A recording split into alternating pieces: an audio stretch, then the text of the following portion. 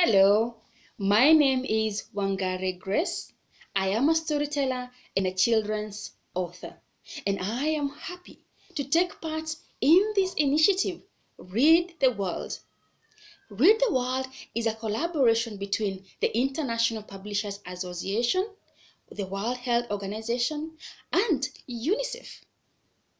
As we battle COVID-19, remember all of us, our friends, our neighbors, our families, all over the world are in the same situation. And therefore, it is important for all of us to observe the proper guidelines. Always remember to wash your hands with soap and water or to sanitize. And when you cough, please cough or sneeze into your elbow. Stay away from crowds and stay within a healthy distance away from people that you do not share a house with. And if you can, please stay at home. Well, for me, one of the ways I'm keeping myself busy in the house is by reading. I write in both English and Kiswahili. And today, I would like to read with you one of my children's books. And the book is called Mti Wa Milele. And as you can tell, this particular book is written in Swahili. I hope you enjoy it. So here we go. Mti Wa Milele by Wangari Grace.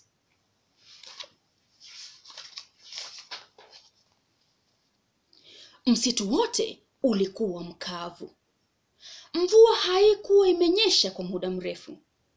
Mito, vidimbwi na visima vilikuwa vimekauka. Nyasi, maua na majani yalikuwa hayapatikani tena.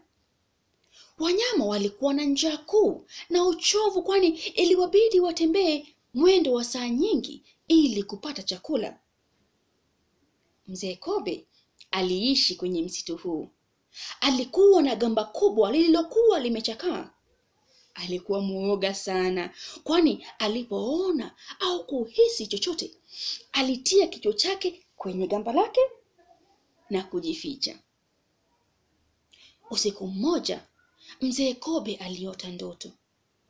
Kwenye ndoto yake, aliuona mti mkubwa wa ajabu. Mti huo ulikuwa na matawi marefu. Matunda ya kila aina yalining'inia kutoka kwenye matawi ya mti huu. Maembe, ndizi, mapapai, mapera, matomoko, machungwa, yote yalikuwa kwenye mti huu. Mzee Kobe alijawa na furaha, naye hakusita kuwaita wanyama wenzake kwenye mkutano. Siku iliyofuata, wanyama walikusanyika na kumsikiza mwenzao kwa makini. Rafiki zangu, alianza mazungumzo yake. Jana niliota ndoto ya ajabu. Niliona mti ambao ulizaa matunda ya kila aina. Mananasi, mapapai, maembe, yote niliyaona kwenye mti ule. Hiyo ni ndoto tu. Tangu lini mtu akashiba kutokana na ndoto? Simba alitamka. Wanyama wengine waliangua kicheko.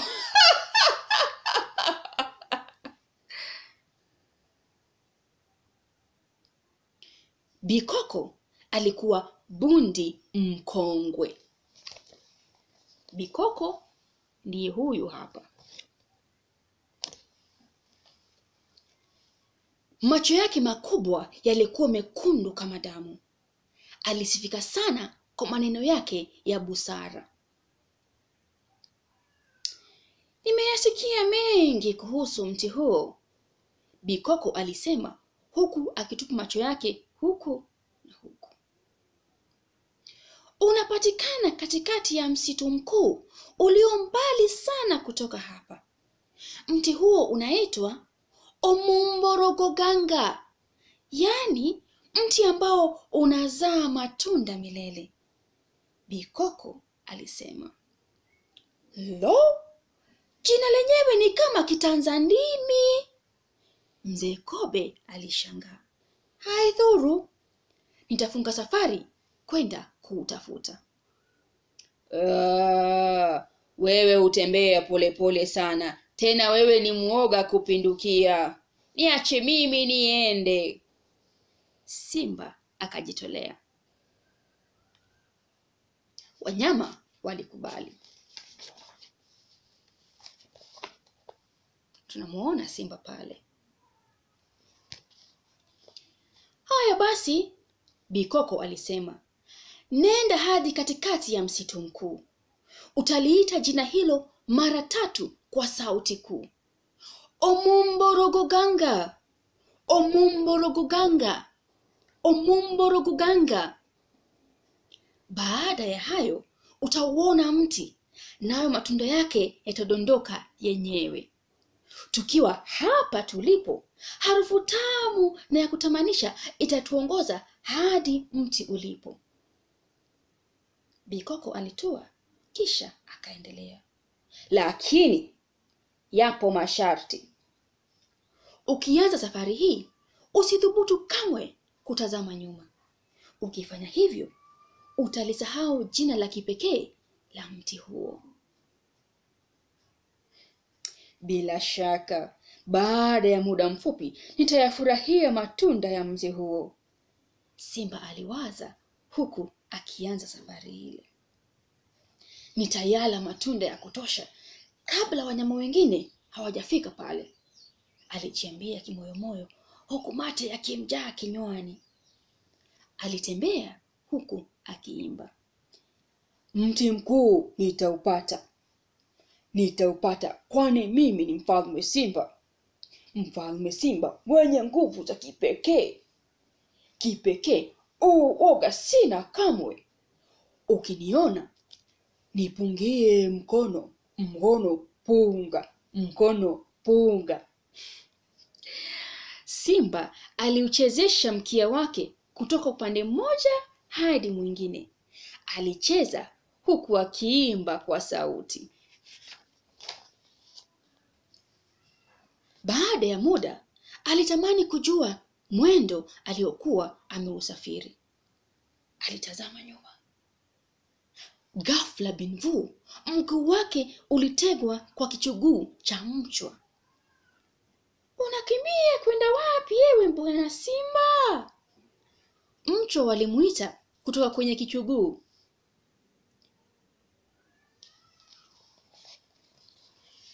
Simba na kichuguu cha mchwa. Naelekea kule kwenye msitu mkuu kutafuta mti wa matunda mengi. Mti unaoitwa Omorogon, Opinkamong. Simba alikuwa kishasahau jina la mti ule. Nyinyi mchwa, mbona mmejenga kichuguu chenu njiani? Mmenifanya nikasahau jina la mti huo. Simba alilalamika. Mmenifanya nikatazama nyuma. Huku akijawa na aibu nyingi, alirudi na kuwahadithia wanyama wenzake yaliyokuwa yamemkumba. Jina lenyewe ni kitanzandimi. Si rahisi kulikumbuka, Mzee Kobe alisema.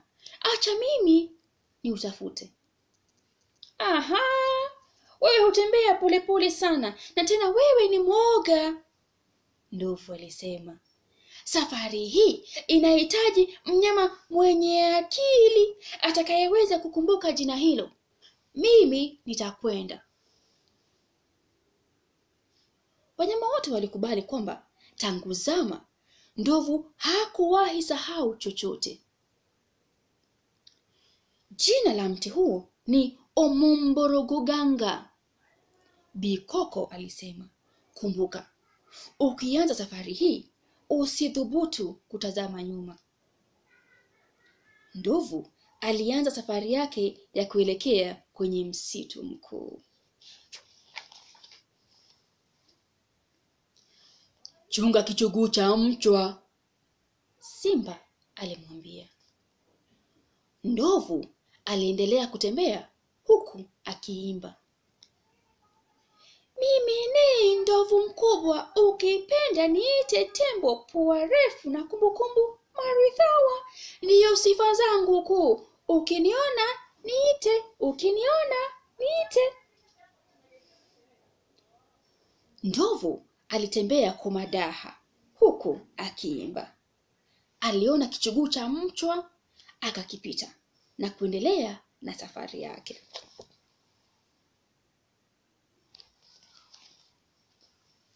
Punde si punde, aliuona mti mkubwa uliokuwa umemea katikati ya njia aliyokuwa akipitia.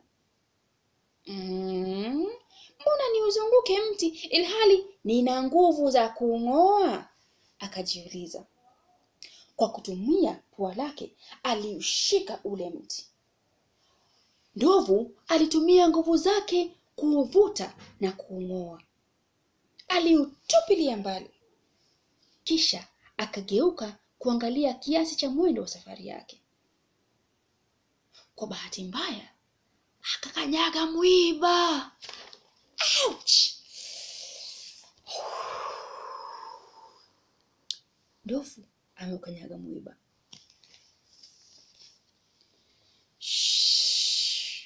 Unakimbilia wapi mwenzangu?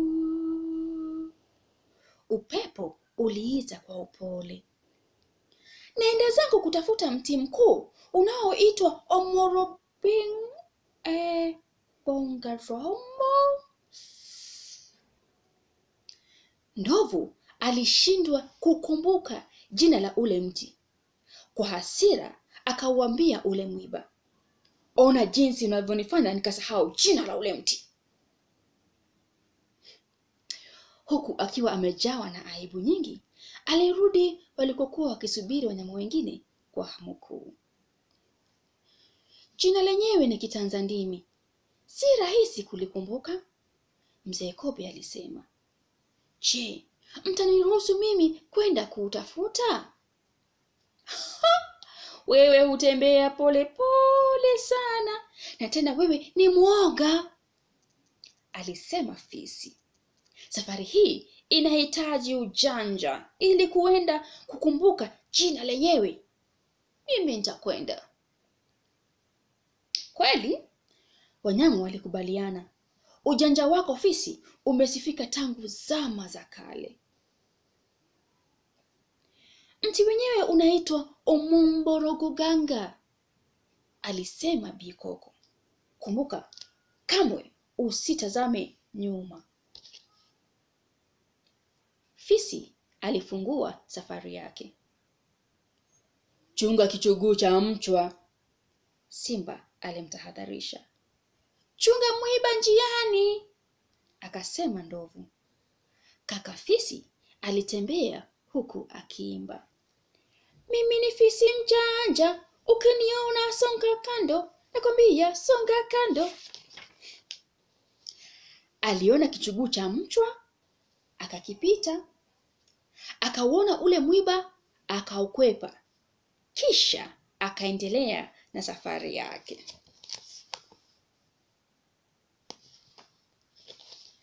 Mara tumbo lake fisi lilianza kuguruma. Njaa kuu ilikuwa inamwandama. Akilitumia pua lake, alijaribu kunusia harufu ya chakula.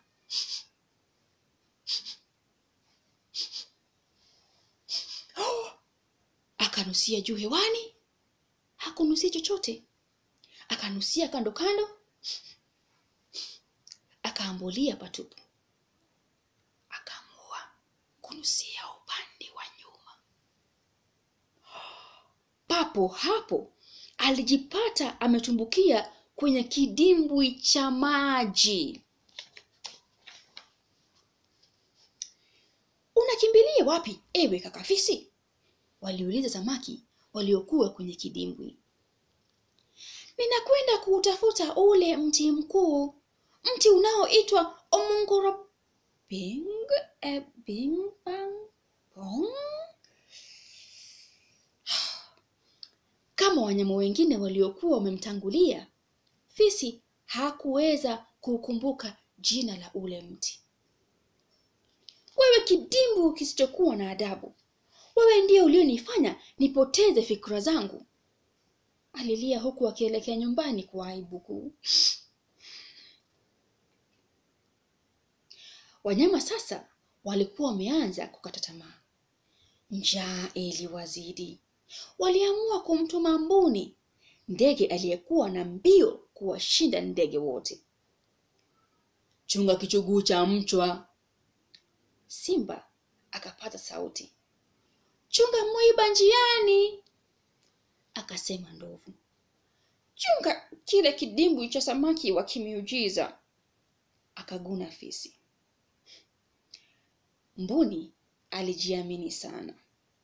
Alitamani sana kuupata ule mti. Nikishaupata watanipa heshima, alijisemesha kimoyomoyo. Aliimba.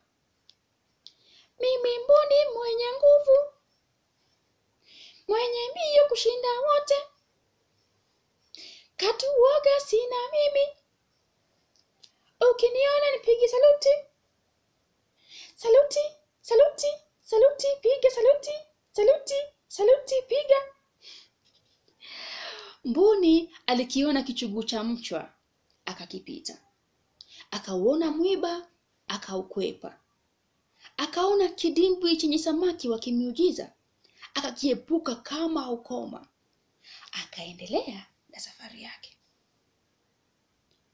Mara alisikia mlio nyuma yake. Aliingiwa na uoga, lakini akajikakamua na kuendelea kutembea. Ule mlio aliusikia tena kwa sauti kubwa zaidi.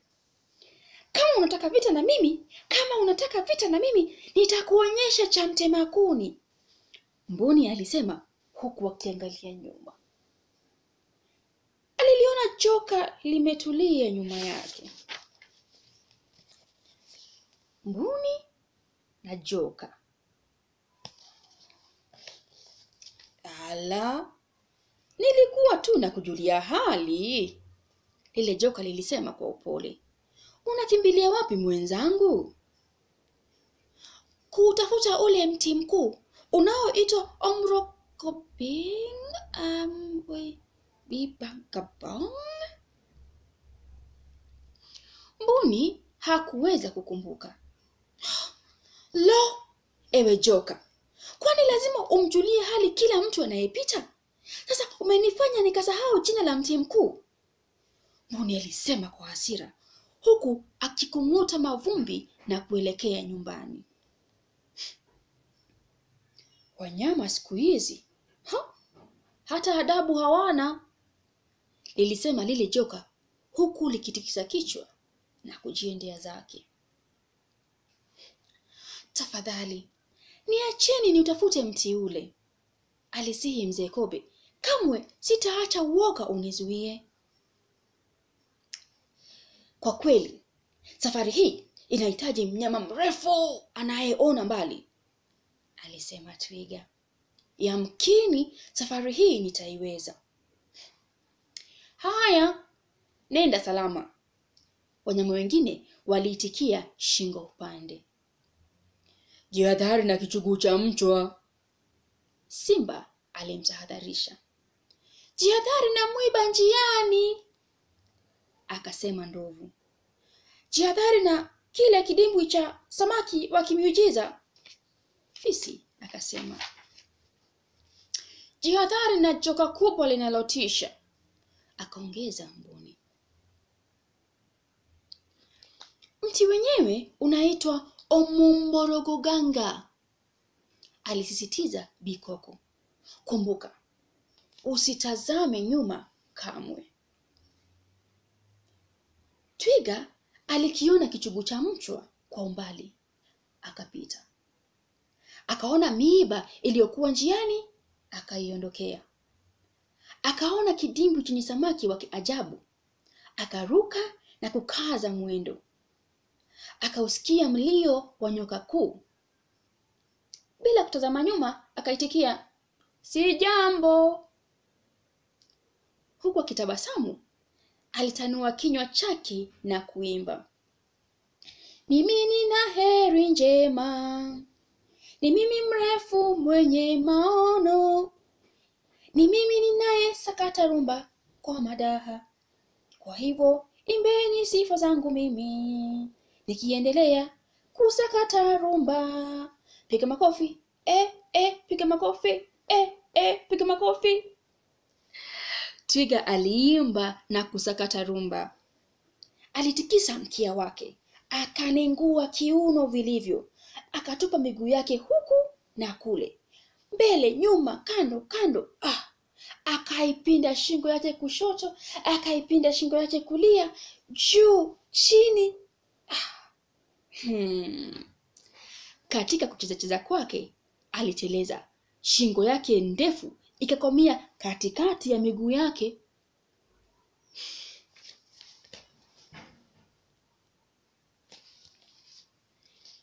Alijaribu kujikwamua, lakini wapi? Tayari alikuwa ametazama nyuma. Mibimbo? Jina lilikuwa limeshatoweka akilini mwake. Alirudi nyumbani kwa aibu. Jamani Bikoko, unahakika kwamba kuna mti wa aina hii? Jamani Bikoko, unahakika kuwa kuna mti wa aina hii? Wanyama waliuliza kwa manung'uniko. Tayari walikuwa washakata tamaa. Ndiyo, nina hakika mti huo unapatikana katikati ya msitu mkuu. Bikoko alitilia mkazo. Ukifuata maagizo yangu kwa kikamilifu, bila shaka utaupata mti huo. Tafadhali na wasihi, niruhusu mimi niende, alizidi kusihi mzee Kobe. Wewe umezeeka sana, wanyama walisema. Tena wewe ni mwoga, wengine walijibu. Isitoshe, una mwendo wa pole pole kupita kiasi. Kweli, mzee Kobe alikubali. Lakini msisahau kwamba mimi ninasifika sana kwa kufuata maagizo. Nitaupata mti mkuu. Nenda hadi katikati ya msitu mkuu, Bikoko alisema. Liite jina hili mara 3. Omumborogoganga, omumborogoganga, omumborogoganga. Mti utajitokeza wenyewe. Matunda yatakapodondoka chini, harufu tamu ya matunda hayo yatatuongoza hadi mti mkuu. Nasi tutasherehekea mlo wa matunda matamu milele na milele. Lakini makinika, usitazame nyuma. Usitazame nyuma, la sivyo jina litatoweka akilini mwako. Mzee Kobe ndio huyo hapo. Tayari ameanza mwendo. Epuka kichuguu cha mchwa, simba aliita. Epuka mwiba njiani, akasema ndovu. Epuka kile kidimbwi cha samaki wa ajabu, akaguna fisi. Epuka joka kubwa linalotisha, akaongezea mbuni. Epuka ule mchanga mtelezi, akasema twiga. Mzee Kobe aliimba alikokuwa safarini. Omumborogoganga, omumborogoganga, omumborogoganga, mti wa matunda mengi. Alikiona kichuguu cha mchwa, akapitia mbali. Akaiona miiba, pole pole, akaikwepa na akapitia kando. Alipohisi uchovu, alilala.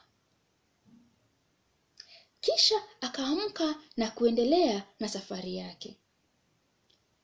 Omumborogoganga, omumborogoganga, omumborogoganga, mti wa kupendeza. Jua likatua. Jua likachomoza tena. siku mpya. Akakiona kile kidimbwi chenye samaki wa ajabu. Akaendelea na safari yake.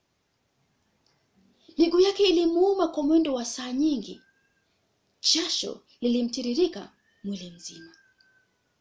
Aliposikia mwito wa joka, alijificha kwenye gamba lake na kutulia kama maji ya mtungi. Joka lilipoondoka, Mzee Kobe alijikokota huku akiendelea kuimba. Omumborongo ganga, omumborongo ganga, omumborongo ganga, ninautamani sana. Baada ya safari ya siku nyingi, Mzee Kobe alijipata katikati ya msitu mkuu. Alisimama kwa muda huku akipumua kwa nguvu.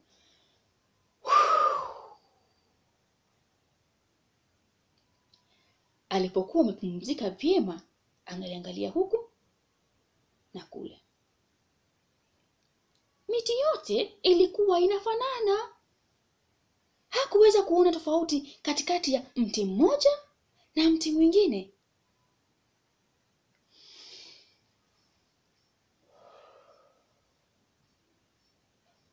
Omumborogo ganga, Mzee Kobe aliita.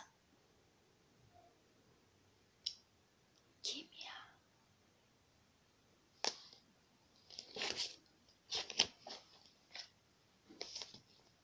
Omumborogo ganga, alipaza sauti.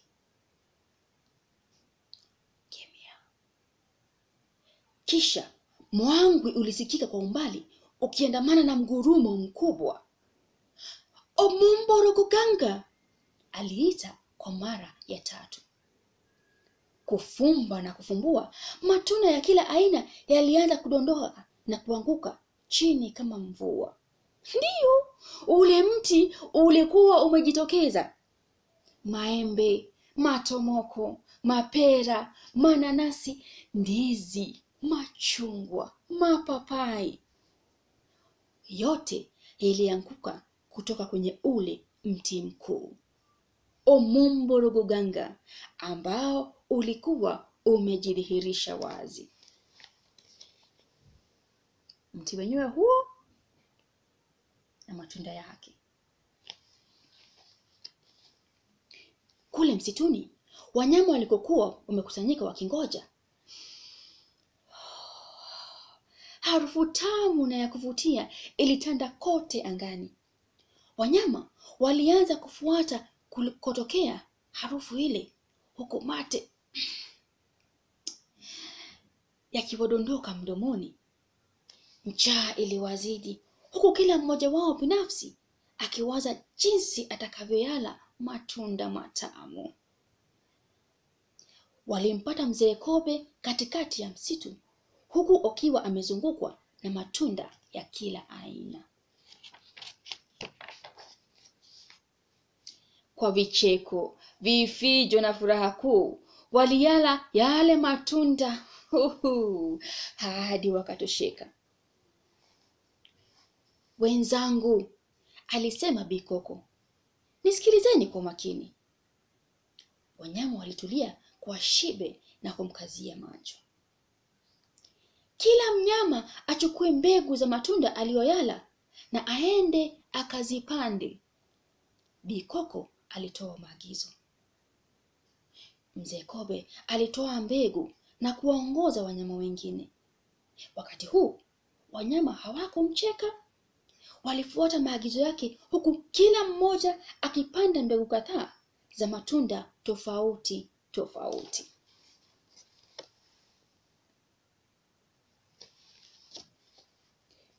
Ule mchanga wa msitu ulikuwa wenye rutuba nyingi. Mvua iliponyesha, zile mbegu ziliota na kuwa miche ya matunda mbalimbali.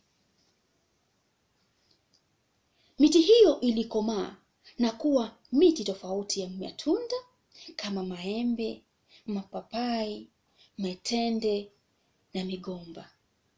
Na ndio maana hadi sasa ukienda kule kwenye shamba kutafuta matunda hutayapata kwenye mti mmoja tu, ila kila tunda linamea kwenye mti wake, maembe kwenye miembe na kadhalika. I hope you have enjoyed listening to my story. I have definitely enjoyed sharing it with you.